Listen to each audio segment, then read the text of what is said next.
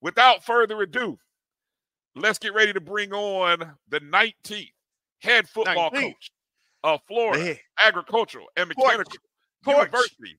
The head ball coach. Our head ball coach, none other than Coach James Colzie the third. Coach Colzie, how you doing this evening?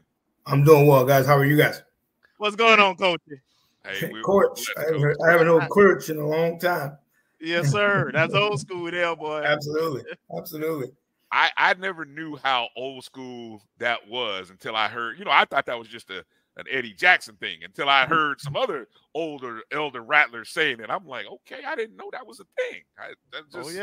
I thought while the coaching search was going on, I thought somebody spelled coach one time. I thought it was a misspelling, but no, it wasn't a misspelling. They knew exactly what they were spelling. That's right. Exactly. Well, Coach, you've been in the position now for full-time position for about 2 or 3 weeks. What has this, getting boots to the ground and just kind of getting everything going? What has this period been like for you and your family and just kind of getting adjusted to everything? Well, to be honest with you, I think that, kind of took the head coaching role January 1st, when everything was going on. Before everything kind of happened with Coach Simmons, him and I had some conversations beforehand, and he expressed kind of what was going on and what he was hoping would happen. And then after he ends up going to Duke, AD Sykes and I had a conversation as well. So the opportunity was during that time frame, attack this like you're the head football coach at Florida A&M, and that's what I did. We didn't go in there and sit down on our hands and things like that. We thought it was extremely important to make sure we took care of the players that we still had here. Obviously we lost some guys for graduation and things of that nature, but our team was starting classes. Coach Forney, our director of strength and conditioning, he was starting to lift the guys. So the staff that was there and myself included, the thought process was make sure we took care of the current guys that would be suiting up for us in 2024. Mm-hmm.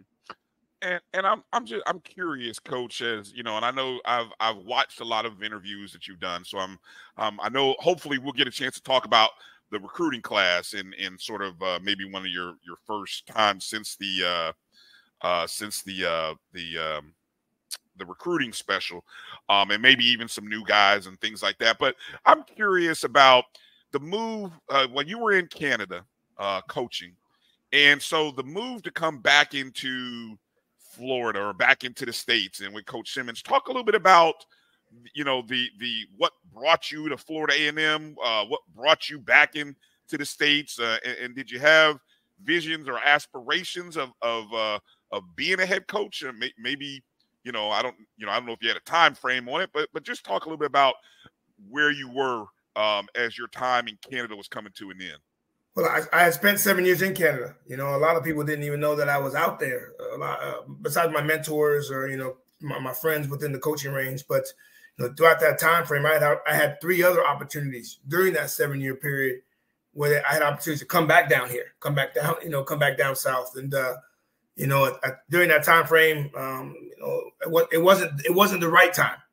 And then Coach Sharp, who had done a hell of a job here previously, was moving on to Purdue. I had a couple phone calls in to Coach Smith. Welcome, Mary. I had a couple calls into Coach Smith, a couple calls into Coach Simmons, and Coach Simmons and I, even throughout my time while I was in Canada, we kept close contact. So when this opportunity arose, obviously, playing at Florida State, being a GA at Florida State, this was going to be my 3rd opportunity to come back to Tallahassee. It was somewhat of a no-brainer. The only negative part was, me leaving a football team, that I had helped build in Canada. But, I thought with my wife and my 2 boys, I thought it was the best opportunity for me to, take this. For me, it might be the last time being asked to come back down, but then also have an opportunity to come back to Florida or come to Florida A&M. It was a no-brainer. True. Go ahead, Kelvin. Coach, I'm interested to know where are we currently 2 weeks in, you just had a recruiting class. You've got a couple of positions where you're going to need to fill on your staff.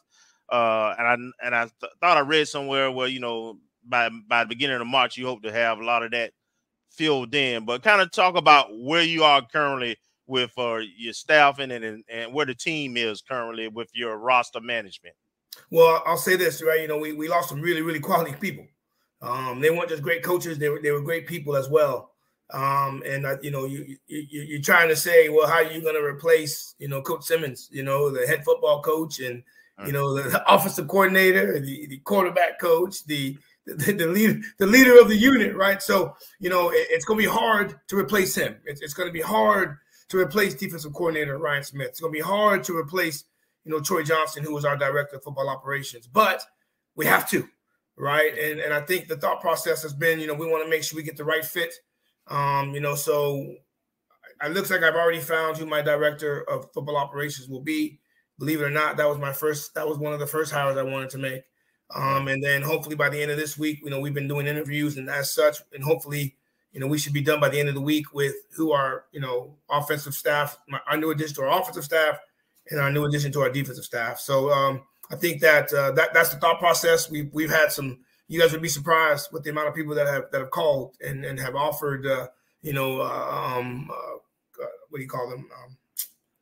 Not acknowledgments or just say, Coach Colzie, you should talk to this guy, or recommendations and things of such. Right. So it's a well sought out position. People are looking to come to a program that just won a national championship. So the numerous phone calls, the numerous recommendations was expected. So we try to keep it close to the chest. We had 3 or 4 people on each side of the football. We've interviewed them. We got 1 or 2 more tomorrow. And then hopefully by Friday, I'm able to, sew up the staff and get ourselves ready for spring practice. Okay.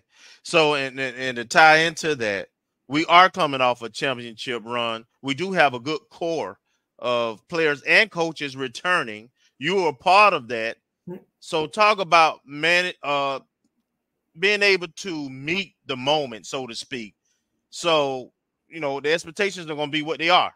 Yes. It's going to be championship, right? Yeah. But, that's last year. This is this year's team. So they got to, get back started. So talk about your philosophy. Just like when Nick Saban left Alabama, a lot of people would be concerned about following legends and having high expectations. Talk about your philosophy in following, a legend and having high expectations with this team. Well, I think people don't realize how important this thing is to our players. I think people really, really need to understand that, for the first month, right, them guys were in there 5:30 in the morning, 8:30 in the morning, 3:30 in the afternoon, getting after it, right? Like that was the whole month of January, lifting Monday, Tuesday, Thursday, Friday, right? And, just this past Tuesday, right, they were still lifting Monday, Tuesday, Thursday, Friday. Well, today's Wednesday. Yesterday, we added on top of them our fourth quarter drills, where we're also getting up at 6 o'clock in the morning, and we're doing agilities. And we had 97 guys out there Tuesday, and it was as if we were looking at last year's team getting ready to make that championship run. So you got JP Pruitt, a guy who's going to be a really, really good player for us, challenging himself. Kendall Bowler, who was on all conference, all SWAC corner, who was on a couple All-American lists this past year, challenging himself, challenging his teammates, right? Kelvin Dean, the offensive MVP for the Celebration Bowl, again, challenging himself, challenging his teammates, right? So it's not hard to meet the moment when the guys are doing everything imaginable to get themselves back to where we finished, right? So, to me, I have my own little wrinkles when I'm, what I'm asking our guys to do. And, I'm going to be my own man in this process. But, Coach Simmons did a heck of a job of building that foundation where the changes that I have to make aren't a lot. We're gonna still yell family. We're gonna still do the Lord's Prayer, after every practice. We're gonna meet every single thing that we did in the past. But do I have some changes that I'm throwing in there? Absolutely. But it's not gonna be something that's gonna be earth-shattering to our football team. I need our guys to be our guys. That's what they're doing. I need our guys to be the leaders. I need our guys to show up to lifts. I need them to attend class. I need them to make sure that they're giving me their best when they're on the football field. And as long as they do that, the moment will be met because we should be where we need to be, especially at the talent that we have on our football team. Coach, why were you the right guy for this job? You know, a lot of what Rattler Nation was talking about and wanting continuity was because we felt like we had a championship pedigree that you all had built collectively. And, you know, we didn't want to see that bothered with, so to speak. But how do you feel about the fact, you know, you as the head coach now and having some experience, understanding the roster, understanding how we operate as a university, understanding, you know, the staff and the strengths and the weaknesses and so forth. How does that benefit you as you step into the role as the head ball coach? Well, I mean, I think with the familiarity aspects with the transfer portal, right? You know, a lot of the guys that were rallying around me and, you know, and hoping that I would get the nod was, you know, because they know me, right? I think I did the last couple of years. I was coaching the defensive backs and coaching the corners and coaching the defensive backs with Coach Morgan. I think, you know, we spent a lot of time with other players, right? You know, there's stuff that, you know, Jalen Goss needing something from me was not something out of the ordinary.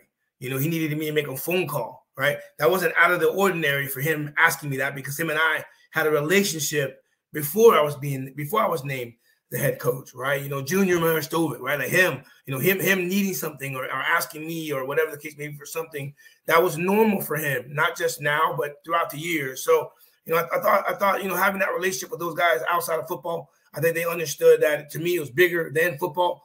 And so I think that went a long way. But you know, these guys really, really love Florida A&M. They really, really love it, right? And you know, again, trust me, with my resume or whatever I had done previously, if I was not at Florida A&M, then I would not have been the guy that would have been well received as the head football coach here, right? So, you know, just being around them, understanding them needing me for certain things or whatever the case may be, and then, you know, I think the guys saw me work with my individual position that I had as well. Right, we worked them hard. They know I demand the best from those guys and from them. So I think they know that I'm going to demand that from them as well. So, you know, and I think the you know, Coach Simmons, you know, speaking highly of me, right, giving me the assistant head coach title last year, you know, that said a lot as well. Like, hey, like if or when Coach Simmons leaves, you know, possibly the next guy could be James Colzie III, especially with him sitting as the assistant head coach. All right. That's it's interesting, important that you said that about just that relationship that you had with all of the players. I mean, you know, I think that was kind of interesting because, you know, obviously a lot of times people may think, oh, he's just a position coach and maybe he's not as connected with the offense. But as you just talked about, you built, what was it that allowed you to be able to build those relationships with not just obviously your position group, but the other side of the ball as well? What kind of things, or maybe speak to your personality or just things that allowed for that relationship to grow? Well, just in my past, you know, I knew, you know, I coached Kendall Bowler, I coached PJ Bowler, I coached Eric Smith throughout my 2 years here. I used to see them all the time. You know what I mean? And I remember, you know, from my previous coaches in my past, they would always tell me as a young coach, it's important to know the other side.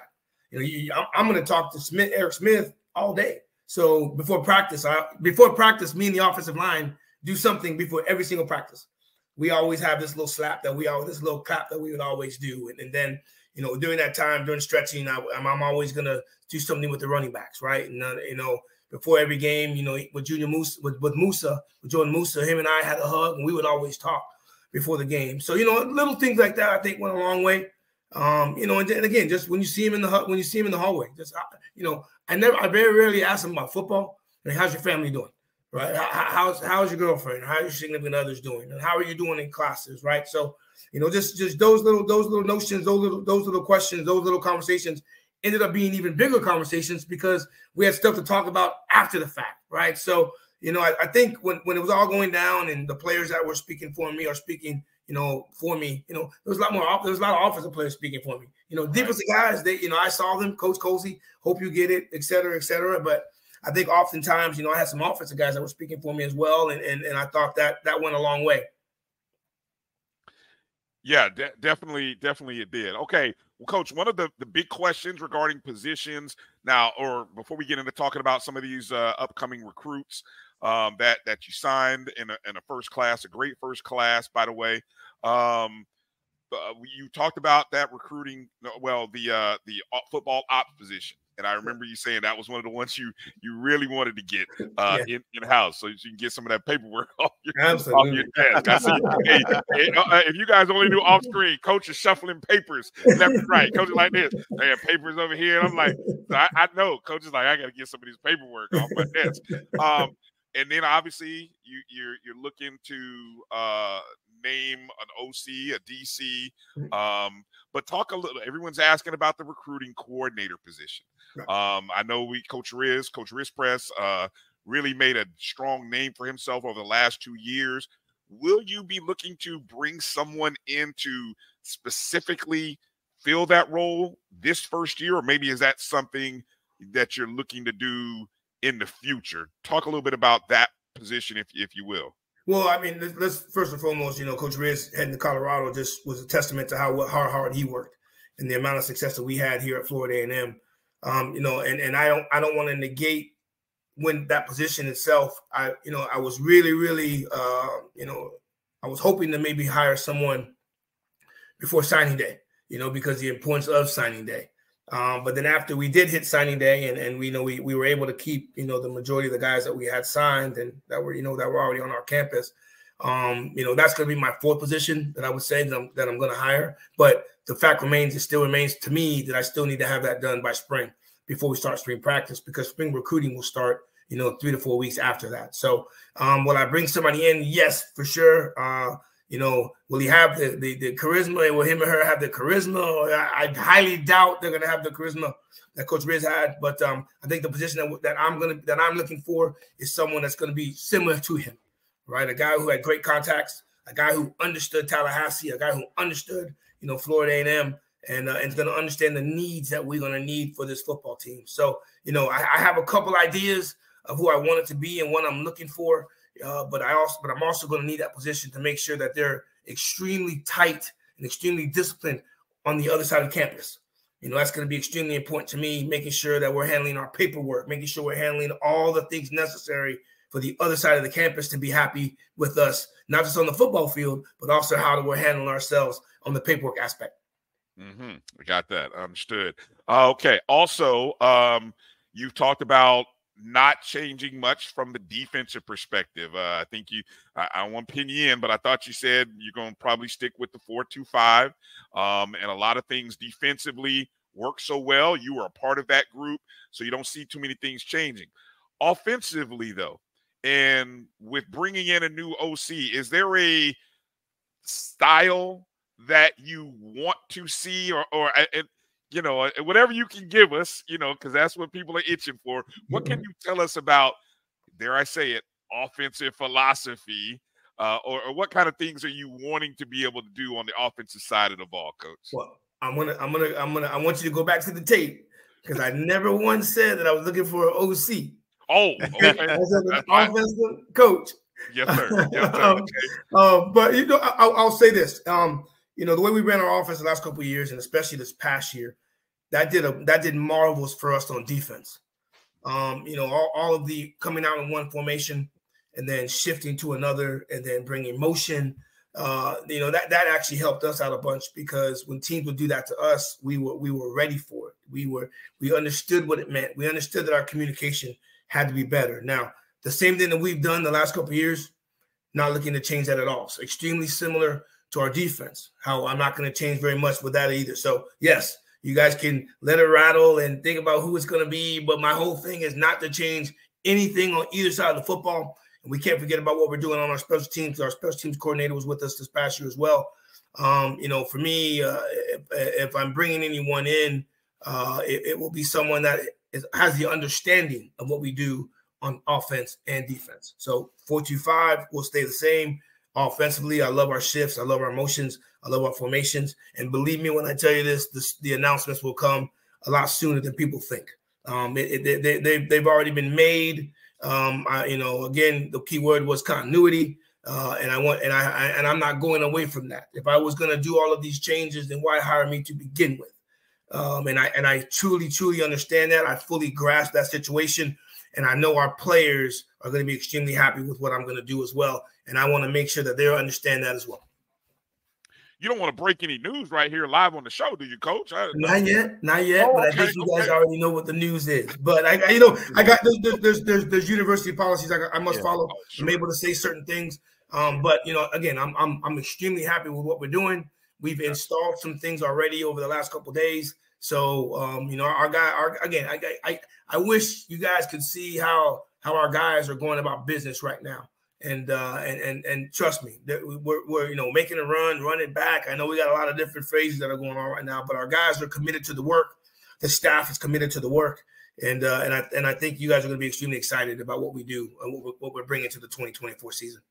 Gotcha. Kelvin, you want to get into maybe getting into some of these recruits, or what do you got? Well, before we get into the recruits, I'm interested for Coach to tell us how is he going to approach spring. We got a very challenging fall schedule. We got 2 FBS opponents.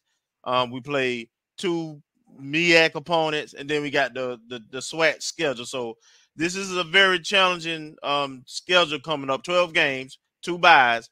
But in terms of the spring, how do you approach what you want to get accomplished? And then the spring game itself, is it going to be similar to what previous spring games, or you got some wrinkles you want to do with it? Well, I think there are some things practice-wise that I may change, but I don't think I'm going to do that in the spring. I would do that more so in the fall. We are. I don't want to say we're a little limited as far as our defensive line right now. That's a couple. I think we need a couple more guys at that position. So we're myself and Coach Patterson and Coach Henry right now. We're discussing how we want to maybe handle whether we want to do control scrimmages, whether we want to do the game again. So we're still kind of going back and forth with that. What wrinkles? I know that when you have new play callers, right? I think it's important, and I don't want to wait till the first game of the year to see if these guys can call an offense or see if they can call a defense just yet. So you have a lot more situations that we would do during the spring. Put our guys to the coming out situations, the red zone situations where there'll be a lot less scripts where, hey, look, we need to make calls, right? Let's start calling these things like games, even though they might be situations, but let's just start calling these things like it's games, like we're in a game situation on both sides of the field. I will do some more special teams in the spring. A lot of times in the spring when you do special teams, you're doing it on air. No, I don't want to necessarily do it on air. I want to find some really, really good special teams players during our spring, so then they can be better in the fall. So, there'll be a lot more competitions. Last year we already knew who the quarterback was going to be. We already knew who our Mike linebacker was going to be. We had a firm grasp of who some of our O-linemen will be. So, we'll be a little bit more live than maybe normal, a little bit more competition.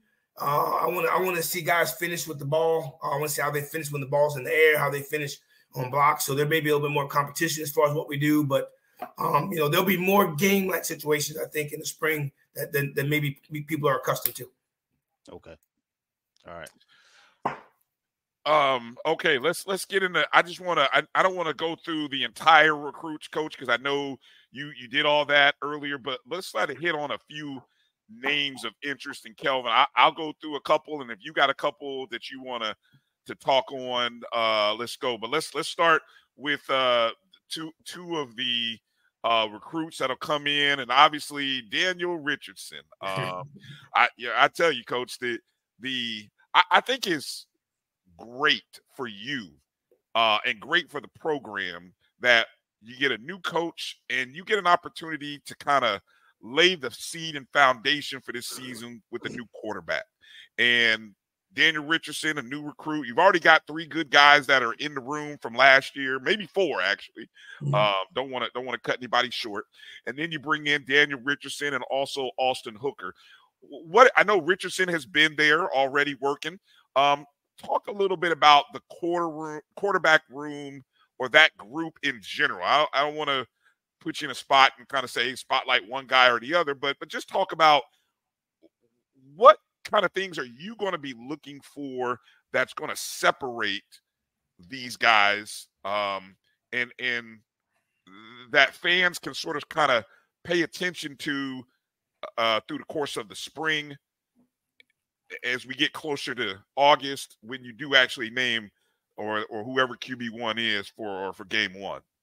Well, I'll first and foremost say, it's going to be extremely hard to replace Jordan Musa, right? We already know he had, he controlled the room, over the last 2 years. It didn't matter who we brought in. The quarterback was going to be Jordan Musa, for the 22 and 23 season.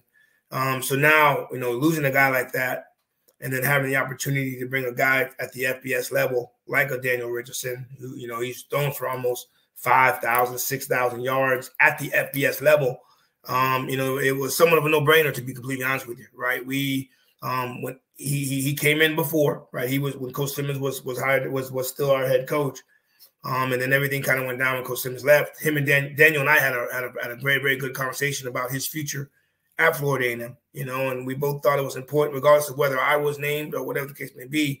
We thought it was important for him to be here, right? If you were going to be here as opposed to flip-flopping, going everywhere you wanted to go, he wanted to be somewhere where it would be a firm opportunity to be the starter at Florida A&M. So, obviously, Junior leaves. I mean, not Junior, Musa leaves, right? And then you got a guy like Junior who's been backing up Musa, for the last couple of years, who's looking for his opportunity as well. So, you got some guys that are in the room that have ability.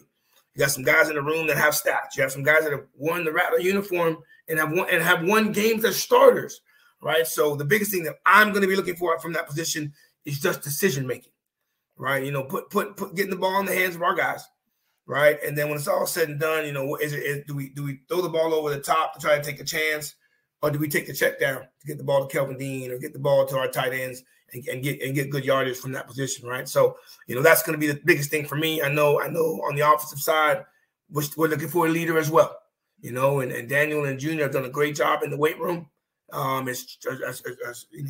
the type of leader that they'll be, setting up our throw around, setting up our walkthroughs, things like that. So, going to need a leader, going to need a guy who's going to make very, very good decisions back there. And obviously a guy who can spin the football, but getting the ball to our receivers, you got Jamari Gassett, you got Kareem Burke, you got our tight ends, Kobe Gross and JP Pruitt. Just get the ball to them, then let them do the rest. And then but they're gonna have a real good test going against our defense, where we've been pretty opportunistic, right? So if you can beat us on defense, that means you probably have an opportunity to beat a lot of the other teams in the conference. So hey, make the right decisions. Right. Hey, it's okay to punt on 4th down if we have to. Don't want any turnovers. So those are, and I'm looking at what type of leader you're going to be on the field and off the field. So, again, we got two guys that are kind of taking the reins a little bit. The guys that are kind of behind them right now, they're doing a good job of learning. And again, it's an offense. The only one who's really having to learn this offense right now is Daniel.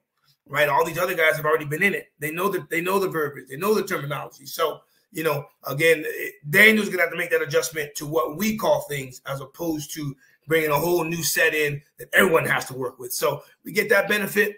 Coach Henry, Coach Carter, Coach Wyndham, those guys on the offensive side, our GAs and our QCs, they're all installing that system. They're all helping Daniel Richardson along. But for me, let's just make good decisions. I need a quality leader. And then when it's all said and done, let's get the ball in the hands of our athletes so we can allow them to make plays. Gotcha. All right, and one other name from the defensive side, Kelvin, and I'll give it to you, Bryan Harold.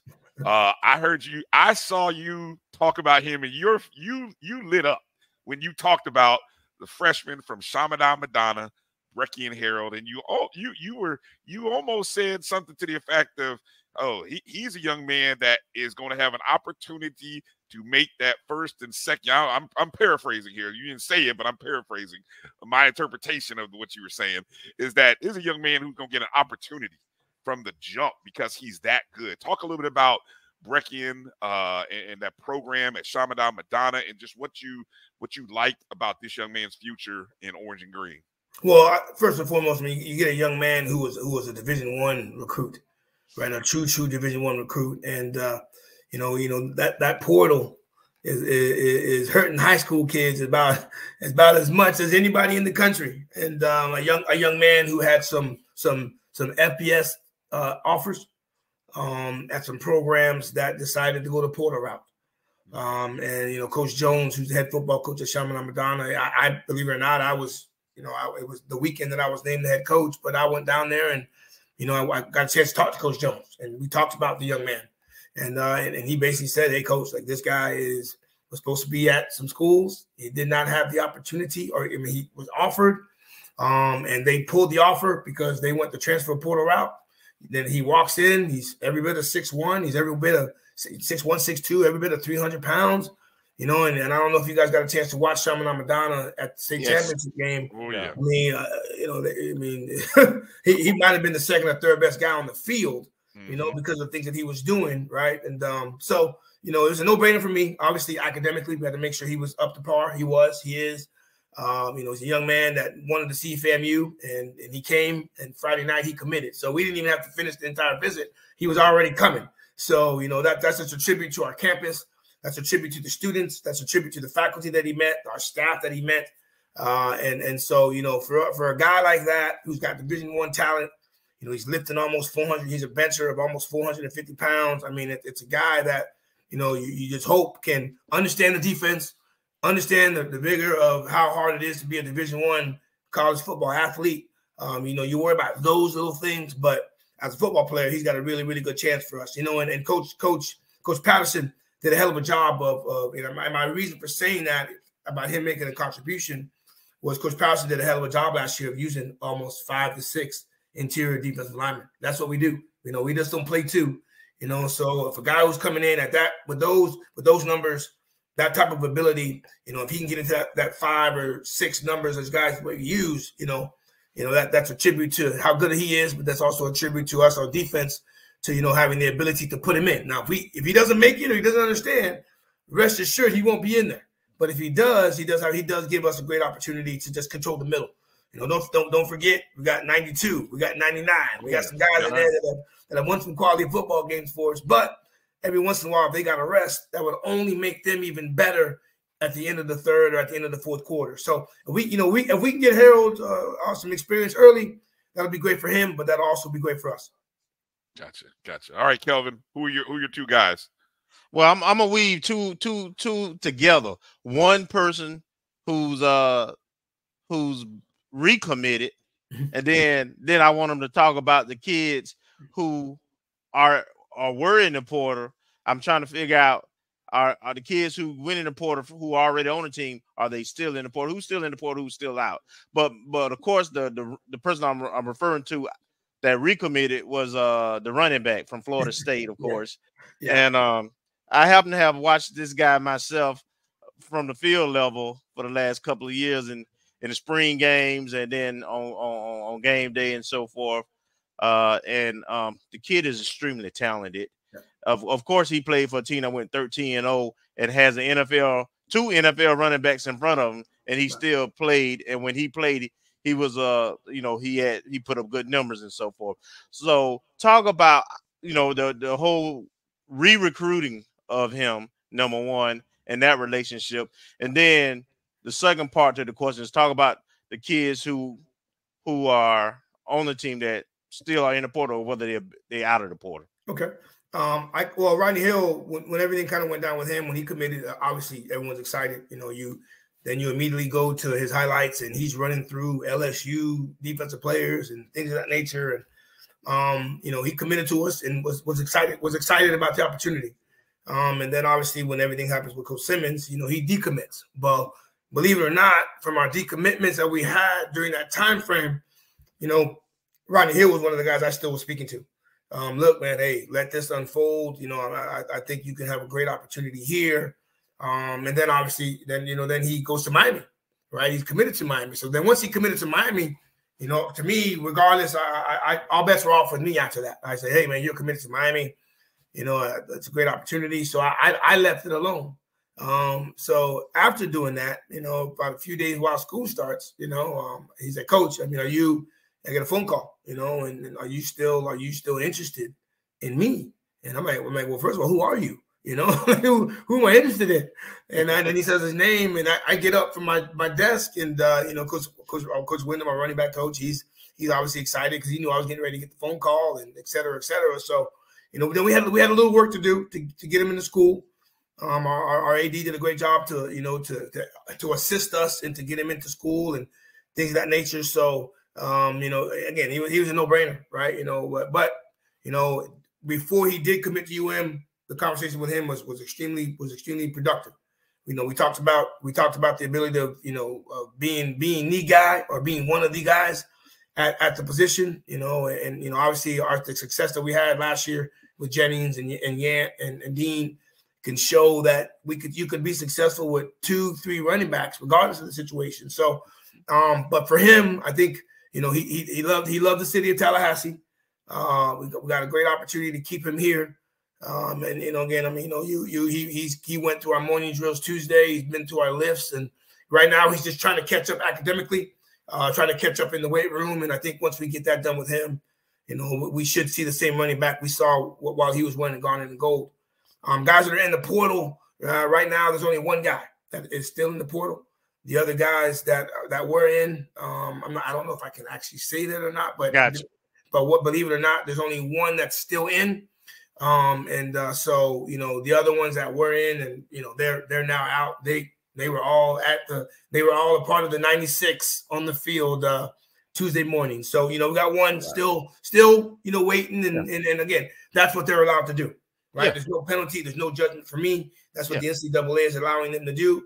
Believe me, when he decides to come back, there'll be a lot of open arms waiting on him to come back. And once he does, then we'll be excited for him. And if he decides to go somewhere else, we'll still be excited for him because the guy did a great job for us. For the 2 years, especially for the 2 years that I've been here. All right, Coach. I want you. This is your introduction, even though you've had other interviews. This is your introduction to Rattler Nation. Okay. I know a little bit about your history and your family's history and so forth, but I want you to talk about, your history and your family. All the Rattler Nation don't know your history, so just talk about your South Florida roots, your family, and all that good stuff. Well, my mom told me to be humble, so now you having me go against my mother. It is what it is, Coach. I think. I guess I'll start with my grandfather. My grandfather, James Colzie Sr., he's in the Negro League Hall of Fame. He was a Negro League pitcher. And we all know why we had the Negro Leagues back then. My uncles and my aunts. You got my uncle Neil, first round draft pick for the Oakland Raiders in the mid '70s. All pro safety. He was the big safety back in the days. He was every bit of 6'2", 210 pounds, maybe bigger than that. My dad used to say, but he went to Ohio State, was an All-American there. My uncle Rick Colzie was the first black baseball player at FSU in the '70s. He played in the Cleveland Indians organization. I had an uncle, Anthony Colzie, who was a big-time basketball player down in South Florida, and he played at Albany State. My aunts, they were all track athletes, Albany State. They were all Albany State grads, went there. So after that, I guess that's myself. I had a great opportunity to play football and baseball. I was blessed with the opportunity to play football and baseball at Florida State. Played 4 years of football, year and a half of baseball. So I was cornerback. I was too big. I wasn't big enough to play anything else. But, I was a 2-year starter during the, 95, 96 season. I think I finished with like 9 interceptions, but everyone wants to talk about the one that I had. But hell, I had 9. But from that time frame, after all that, bounced around with Tampa Bay Buccaneers, played in the minor leagues with the Montreal Expos. But from the year of 1999, I've coached college football. I think that's all I've done. I started off at FIU. Started their program. I was one of the very first coaches there. Came back to Florida State as a GA to work with Coach Bowden through the 04-07 season. And we all know the trials and the tribulations as a football coach. You're going to move a lot of places. So during that time frame, I've lived in Valdosta, Georgia. I've lived in Carrollton, Georgia. I've lived in Magnolia, Arkansas, Vancouver, back to Coffeyville, back to Vancouver. Lived in Halifax, and now I'm back in Tallahassee for my 3rd stop. So I'm hoping this is my last stop, to be honest with you. I think that you get an opportunity to be in a place for a long time. You get a chance to. I know my wife's tired of moving and whatnot, but I think, this is a place where you can hopefully retire. But, to retire and be here for a long time, you got to have success. You know, I know full that, you know, we ain't tolerating no bull job here at Florida A&M. And I know the expectations are high. I understand that the expectations are high. And believe me, my expectations are high as well. So, you know, again, been around a lot of good places, been around a lot of good people. I've had a lot of good players to help with my success. But trust me when I say this, man, this is the best job in the country. And I'm not just saying this. This is, you know, when we went maybe that different route earlier in January, and you know, and then now coming full circle to getting the opportunity, you know, I had to call a lot of people because a lot of prayers were given to me, and they were answered once I was given this opportunity. So I don't take it lightly. I want the Rattler fans to understand I'm not taking this job lightly. We're not taking this as a job, as a carryover to something else. Believe me, that is not the case.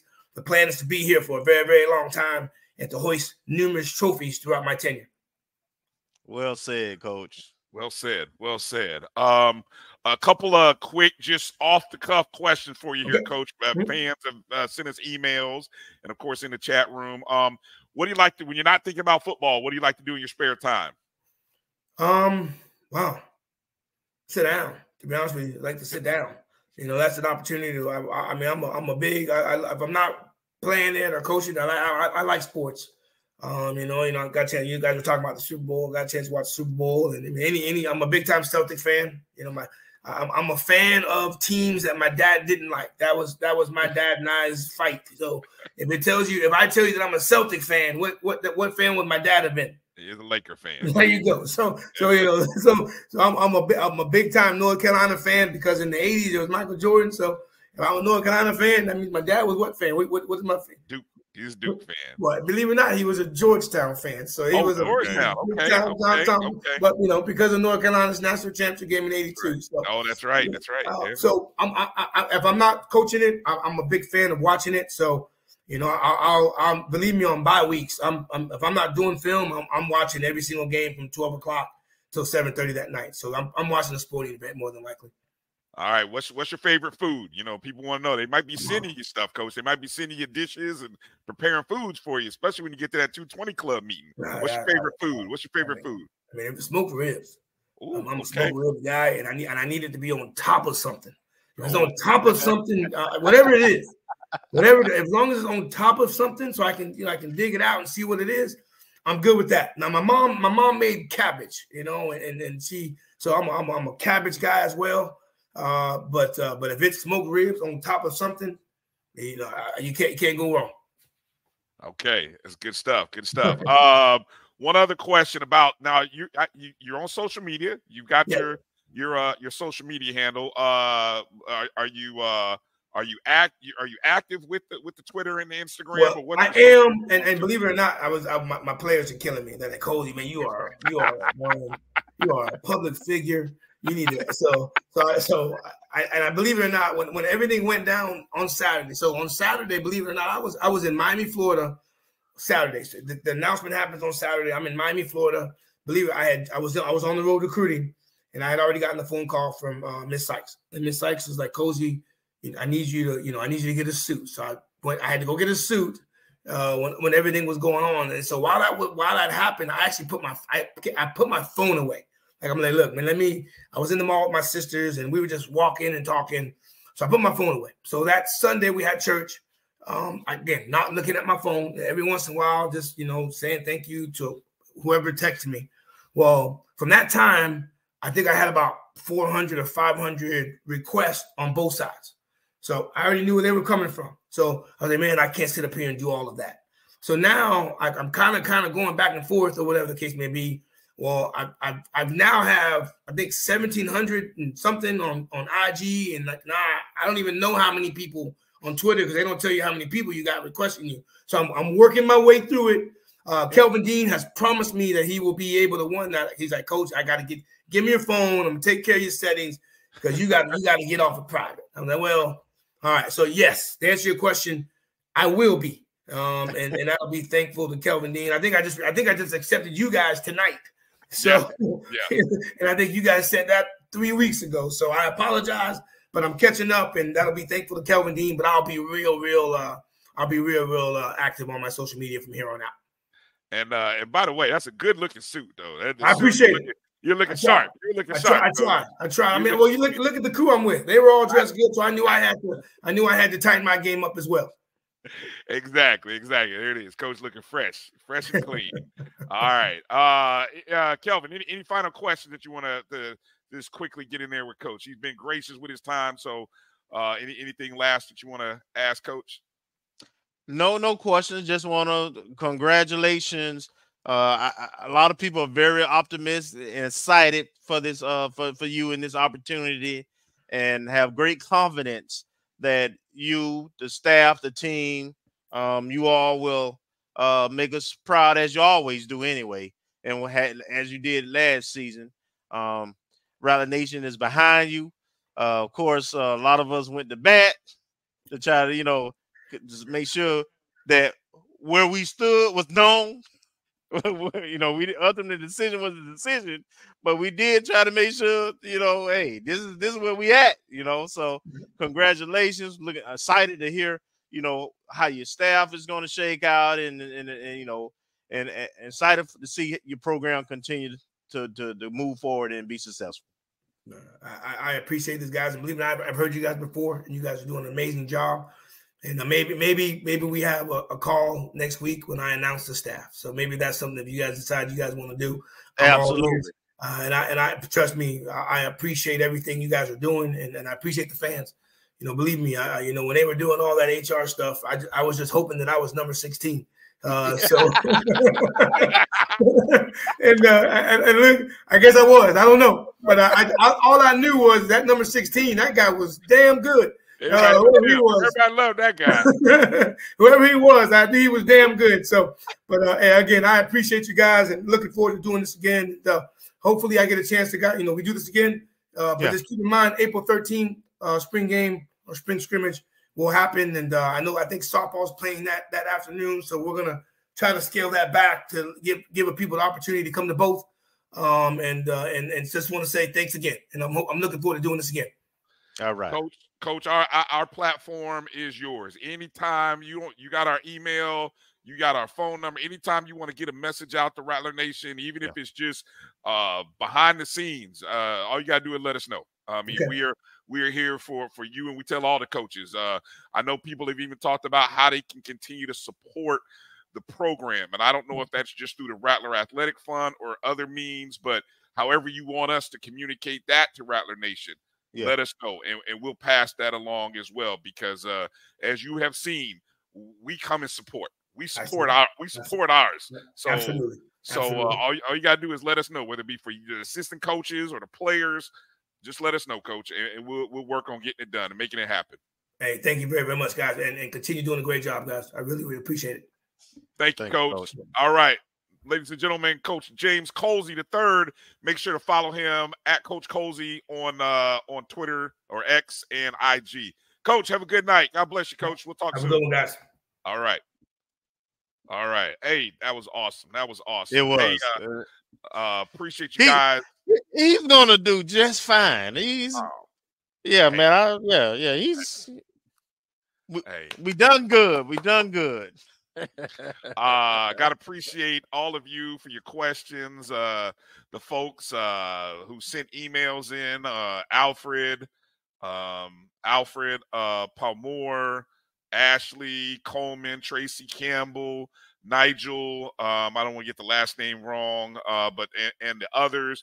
Those of you who sent us questions, whether it be on the chats and so on and so forth, man, we appreciate you. It's always kind of weird when obviously, coaches, he's done some good interviews already, with Germany. Shout out to Germany. Bozeman did a great job getting the first interview with Coach on Rattler Plus. And then I've heard Coach in a couple other places. And so it's like you're always wondering, okay, what haven't we heard, from Coach yet? So I thought you did a great job with the questions there, Kelvin.